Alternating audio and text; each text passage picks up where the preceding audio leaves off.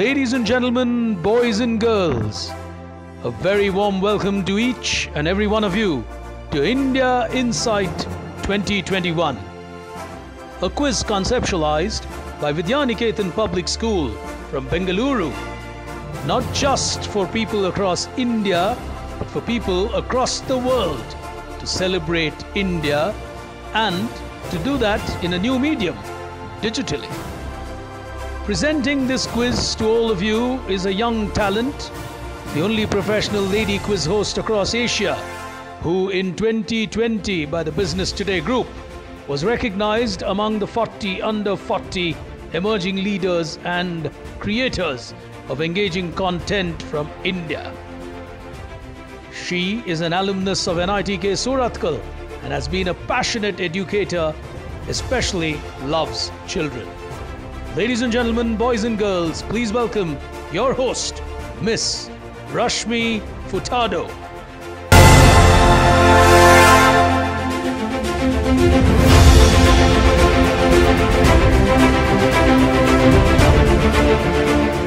Hello ladies and gentlemen and all you dear children. Welcome to the India Insight Quiz, conceptualized by Vidyaniketan Public School in association with Greycaps Knowledge Tribe. This is an initiative that was started by Mrs. Prema Rajagopal, the founder of Vidyaniketan Public School, back in 2004. She did this to foster young minds to appreciate Indian culture and help build a nation where our youth are proud of our history and help and use those strengths to embrace the future. This year, this quiz has gone global. We had over 15,000 children taking part from 9 countries in round 1. From round 1, we had 500 children qualifying to the second round. And today, we have the top 32 taking part or battling it out in the quarter final to fight for their positions in the semi-final. Before we move on, let me invite Mr. Vijay Krishna Rajagopal, an erudite leader and the director of the Vidyaniketan Public School, to join us. He has over 15 years of experience as an academic and an educator. He holds a master's degree in education with honors from the University of Western Australia. A very good quizzer himself, he is the world runner-up of the World Teachers Quiz.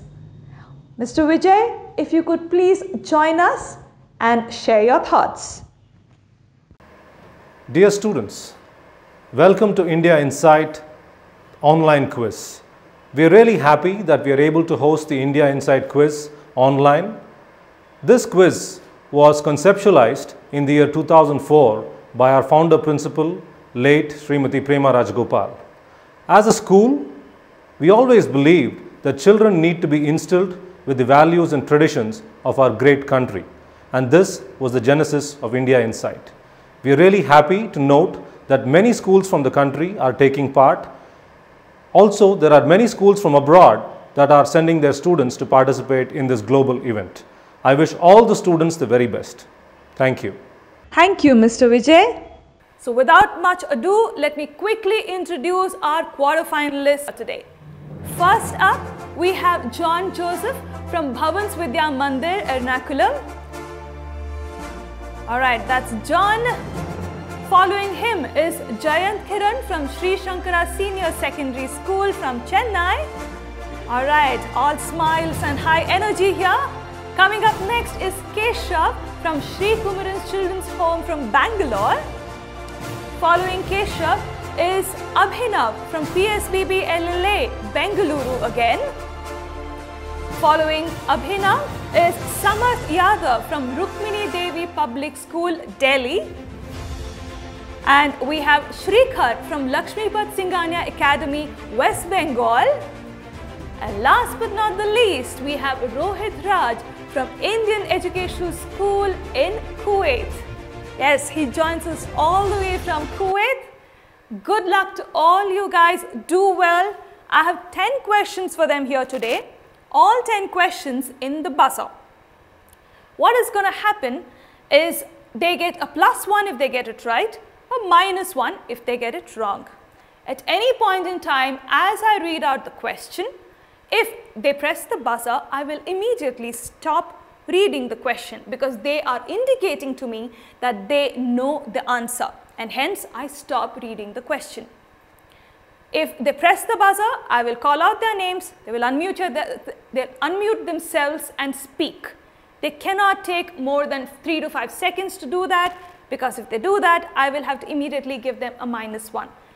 Once they press the buzzer, they have to immediately give me an answer and cannot take time to think about the answer at that point in time.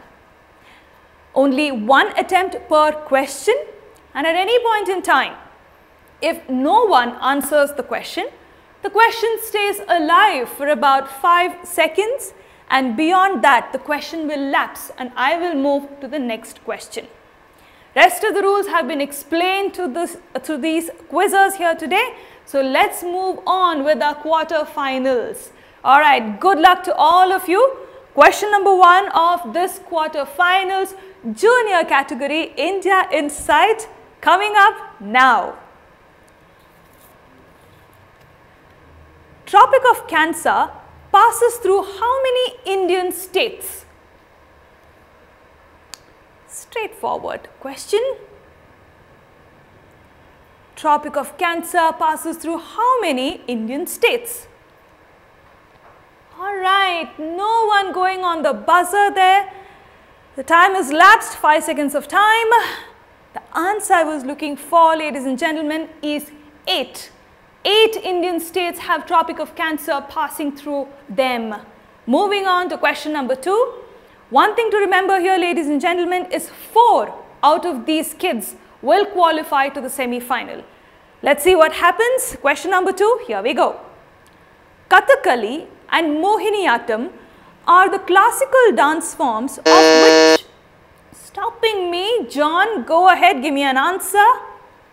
Miss, it's Kerala. Kerala, +1 to you, you're absolutely right. He should have got it right, he's absolutely right.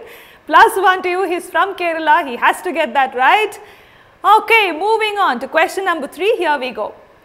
Chambal, Betwa and Hindon are 3 other tributaries of which river? Shrikar on the buzzer, go ahead Shrikar. Ganga. -1 Shrikar, the answer I was looking for is Yamuna. Yamuna is the answer I was looking for. There could be some amount of confusion, I understand, but go back and check. Yamuna is the answer that I was looking for. Question number 4, here we go. On which date was the national flag of India adopted by the Constituent Assembly in its present form? Okay, Rohit on the buzzer, go ahead Rohit. 1947. 1947, can you tell me the date? I'm trying to push you. July 22nd. Wonderful, +1, absolutely right. 22nd July 1947, the correct answer, the correct date when the Indian flag was adopted by a Constituent Assembly. Moving on to question number 5. On the appeal of which industrialist, private usage of national flag of India was allowed in the year 2002 by the Supreme Court? This is not way back in history, this is 2002. While I do understand it could be history for you, but it's relatively not that long ago. I think I can make that remark. Okay, no one going on the buzzer there and the time lapsing, the question lapsing here. The answer I was looking for is Naveen Jindal. Naveen Jindal from JSW, the answer I was looking for. What you need to know here is the national flag is allowed for private usage before that, but only during specific days. You are not allowed to you are not allowed to have the national flag all through the year, but this industrialist fought for it and made it happen. Moving on to question number 6 of this quarterfinal. Indian classical dance form Kuchipudi belongs to which? Okay, that was quick. Shrikar, go on. Andhra Pradesh. +1 to you, you are absolutely right. Andhra Pradesh, the answer I was looking for. Moving on, question number 7, here we go. Jog Falls in Karnataka is situated on which river? Most of you know where Jog Falls is, but which river? Okay, no one going on the buzzer there. I think a couple of questions here have been googlies. Okay, the answer I was looking for is Sharavati. Sharavati is the name of the river where you will find Jog Falls. Moving on to question number 8, let me quickly tell you the scores before we move on to the next question. As of now, we have John on 1 and we have Rohit on 1, a very safe place to be. Let's see what happens. Unless one of them or both of them take a negative, I think they're safe as of now. Let's see what happens. 4 people will move on to the semi-final. Question number 8, here we go. The national anthem, Jana Gana Mana, was Jayant going on the buzzer, not allowing me to complete the question. Go ahead, Jayant. Rabindranath Tagore. Alright, so before this quiz began, I was talking to these quizzers on the risks of pressing the buzzer before you complete the question. Jayant, -1 to you. That is not the question, that's not the answer I was looking for. The question is, National Anthem Jana Gana Mana was first publicly sung on which date at Calcutta session of the Congress? I know for sure that you all are aware that it was written by Rabindranath Tagore. I wouldn't ask that easier question, not at this level of this quiz at all. Okay, moving on. The answer, by the way, is December 27th, 1911. Moving on, question number 9 of this quarter final. Here we go. Which monument was built to commemorate the visit of King George V and Queen Mary to British India in 1911? John on the buzzer. Go ahead, John. Gateway of India. Gateway of India, +1 to you. Absolutely right. He's on +2 with this, and I can say it's safe to say that he has made it to the semi-final already. All right, he's on 2 and Rohit on 1. That's where they stand. 2 more places in the semi-final still remaining, and the last question of this quarter final. Let's see what happens. Which game originated in the northwestern India during the Gupta Empire, where it was known as Chaturanga in its early... Shrikar on the buzzer. Go ahead, Shrikar. Chess. +1 to you. You're absolutely right. Chess is the answer I was looking for. And with that, Shrikar gets a +1 and he too qualifies to the semi-final. Okay, so we have 3 of them who have qualified, which is John, Shrikar and Rohit. 1 more place remaining in the semi-final. So what we are going to do now is we will have a tiebreaker between all those who are on nil. Jayant, I'm sorry you cannot take part in this tiebreaker since you're on -1, but the rest of you, which is Keshav, Abhinav and Samarth, all 3 of you will fight for the last place in the semi-final. The rules of the game are pretty simple. It's the same thing as this quarter final, but the point is I will ask you the tiebreaker questions. One of you gets it right, you move on to the semi-final. If you get it wrong, the other 2 will continue to play the tiebreakers for the last place in the semi-final. Okay, so I hope you all are clear with the rules. Let me get my tiebreaker questions and then we can start the tiebreaker round for this quarter final. All right, I'm ready. Let's begin. Name India's first civil disobedience movement spearheaded by Mahatma Gandhi. Okay. All right, silence there, none of them trying. All right, moving on. I think I'll find some other questions for them, just to be a little careful. Give me a moment. Okay, all right. The next tiebreaker question, here we go. A Bharat Ratna winner Long Walk to Freedom is his autobiography. Which famous leader am I talking about? Bharat Ratna winner, Abhinav. Go ahead, Abhinav. Lal Bahadur Shastri. Oh, -1, Abhinav. -1, that's not the answer.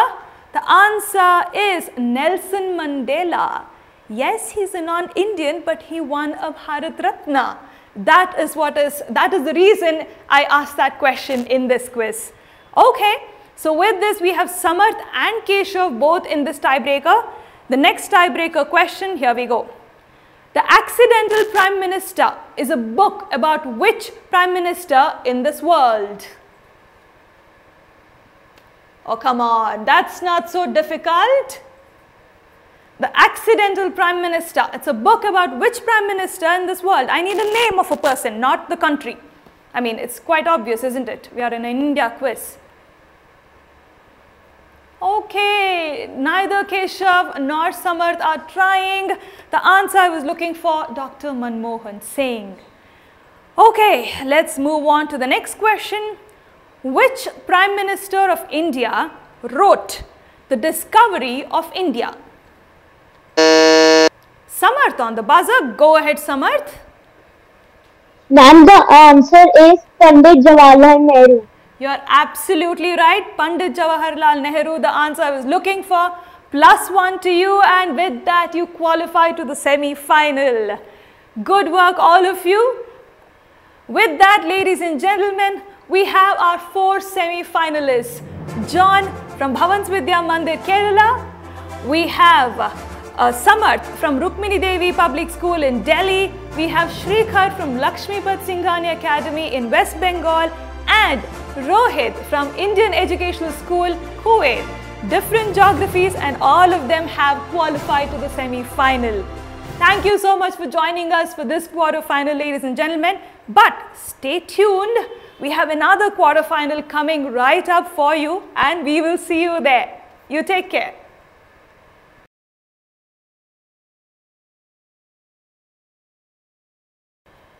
Hello, ladies and gentlemen. We are back with the 4th quarter final of the India Inside quiz, conceptualized by the Vidyaniketan Public School in association with Greycaps Knowledge Tribe. We are at the 4th quarter final, and these kids have qualified from over 15,000 kids across 9 countries who took part. So they are already winners if you ask me. But we still have to go ahead and go on with our game here today. We have 8 of them here today, and only 4 of them will qualify to the semi-final. Let me quickly introduce them to all of you. Starting with Navmalika Jasmi. She's from Indian School Al Gubra, Muscat. Navmalika, could you just wave? All right, that's Navmalika for you.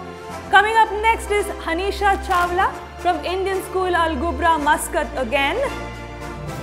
Alright, up next is Johan Gladson from Indian School Al Wadi Al Kabir, Muscat. Up next we have Ashwati Sajeev from Indian School Al Sib, Muscat. Following her is Suraj Nair from Birla Public School, Qatar. Next up we have Emmanuel Koshi from Noble International School, Doha, Qatar. Ram Ganesh from Birla Public School, Al Wakra, Doha. And finally, last but not the least, we have Nirmay from Dubai International Academy, Dubai.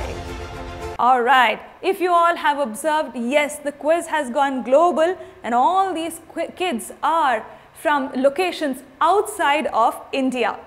Let's move on to the quiz itself. The rules of the game: 10 questions is what I have for all of you. All 10 questions on the buzzer. You press the buzzer, your name appears, and I will call out your name. At that point in time, you unmute yourself and give me the answer. If you get it right, you get a +1. You get it wrong, you get a -1. You cannot take time to think about the answer once you have pressed the buzzer. You will have to immediately give me the answer.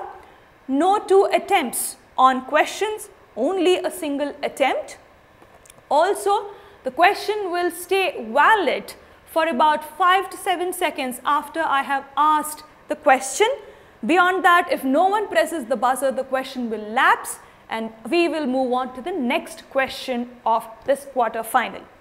Rest of the rules have been explained to these kids already. So let us move into the quarter final here today. I can't wait to see which one of them will qualify to the semi-final. Remember, 4 of them qualify to the semi-final from this round. Alright, so let's begin. I will read out the questions so nothing appears on screen. They will have to listen to what I have to say. Alright, so if all of you are ready, let us start with this quarter final. First question. Good luck to all of you. Here we go. Shore Temple of Mahabalipuram was built under which dynasty? Alright, Ram Ganesh on the buzzer. Go on, Ram Ganesh. Pallava dynasty. Pallava dynasty, no nonsense answer. +1 to you, absolutely right. +1, Pallava dynasty, the answer I was looking for. Wonderful. Moving on, question number 2, here we go. From which city did the 1857 Sepoy Mutiny begin? The Sepoy Mutiny in 1857, which city in India did it begin? Okay, Ram Ganesh again, go on. Meerut. Meerut, +1 to you. You're right, he's already on +2 and I have 8 more questions remaining. Let's see what happens. Okay, moving on to question number 3 of this quarter final. The Khajuraho group of monuments were built under which dynasty? Okay, no one trying there. Absolute silence. The answer I was looking for is the Chandela dynasty. Okay, let's move on to question number 4. The first stanza of which Bengali poem written by Rabindranath Tagore was adopted as the national anthem of India? The title of the poem? Johan, go ahead. Janagana Mana. That is where I think you got a little confused, Johan. -1 to you. I said the title of the Bengali poem. Janagana Mana is the first stanza that was adopted as our national anthem. The answer I was looking for is Bharato Bhagyo Bidata. That is the answer I was looking for. I had a feeling one of you will get a little confused with this question. Anyway, we have 5 more questions to go. So let's see what happens. He can very easily negate that -1 and get into the positives. So let's see. Question number 5, here we go. Out of Narmada, Kaveri and Krishna, which river drains into the Arabian Sea? Geography. Alright, no one trying, time lapsing here. The answer I was looking for is Narmada. Narmada is the one that drains into the Arabian Sea, while Kaveri and Krishna drain into the Bay of Bengal. Alright, moving on to question number 6. Here we go. Name the architect who designed the Red Fort. Okay. Alright, time's up, question lapsing. I thought you guys would press the buzzer very quickly for this. Anyway, the answer I was looking for, Ustad Ahmad Lahori. But the point here, ladies and gentlemen, is that they are playing their strategies right. They at least don't want to take a negative. They are okay with nil because it's a little easier to build onto the positive scores from nil. But if you get a negative, you have to again ensure that you negate your scores and then come back into the positives. All right. Moving on to question number 7. As of now, the scores, we have Ram Ganesh on 2 and Johan on -1. Rest of them all on nil. Johan still has a very good chance. We have 4 more questions remaining, so let's see what happens. Question number 7, here we go. Battle of Talikota, which led to the establishment of Muslim rule in South India, was fought between Deccan Sultanates and which Hindu empire? Talikota, Talikota. Now Malika, go on. You're on the buzzer. Vijayanagara Empire. Vijayanagara Empire, +1 to you. You're absolutely right. It is not very difficult to deduce either. Back then, the Vijayanagara Empire was this very, very strong empire of southern India. +1 to you. Absolutely right. Moving on to question number 8 of this quarter final. Here we go. Which festival is held in the first week of December every year in the state of Nagaland to promote cultural heritage and inter-tribal interaction? Oh, just when I was about to say the time's up, Hanisha, go on, you're on the buzzer. Is it the Hornbill Festival? +1 to you, you're absolutely right. Hornbill Festival, the answer I was looking for. +1 is what Hanisha gets. Alright, 2 more questions remaining. So before we move on, let me quickly tell you where all of our quarter finalists stand. Ram Ganesh is on 2, Hanisha and Namalika are on 1 apiece. Johan is still on -1. He still has a very good chance. 2 more questions to go. He can very easily negate it and then get a +1. Right now, all of them have an equal chance, unless of course Namalika and Hanisha decide to take a -1, which I don't think will happen at this point in time. So let's see what happens. All right, question number 9, here we go. Indian festivals such as Makar Sankranti, Pongal and Chhat Puja are dedicated to which deity? Ram Ganesh on the buzzer again, go ahead. Sun God. Sun God, +1 to you, you're absolutely right. Surya Dev or Sun God, +1 to you, he's on 3 and I think it's safe to say he has made it to the semi-final. And as far as now Malika and Hanisha go, looks like they have kept their buzzers far away and they don't want to even touch the buzzers by mistake. Okay, last question remaining and 1 last spot in the semi-final remaining. Let's see what happens. This is very interesting. All right, question number 10, here we go. Name the southernmost point of Indian mainland. Okay, we have Ram Ganesh on the buzzer again. Yes, Ram Ganesh. Kanyakumari. +1 to you, you're absolutely right. Kanyakumari or Cape Comorin, both would give you the +1. You're absolutely right, Kanyakumari. All right. Okay, so we have Ram Ganesh, Namalika and Hanisha who have all made it to the semi-final. But we are yet to identify our last semi-finalists. So now what we are going to do is we are going to get into a tiebreaker. Unfortunately, Johan, you cannot take part in this tiebreaker because you are already on -1 and only the ones who are on nil, who are Ashwati, Suraj, Emmanuel and Nirmay. These 4 are the only ones who can take part in the tiebreaker.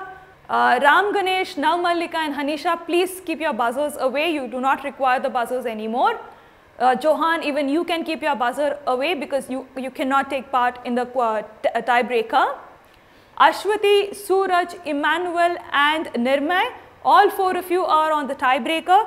Rules of the tiebreaker are pretty much the same as the quarterfinal. The only difference being, if you get a +1, you automatically occupy the 4th and the last spot in the semi-final.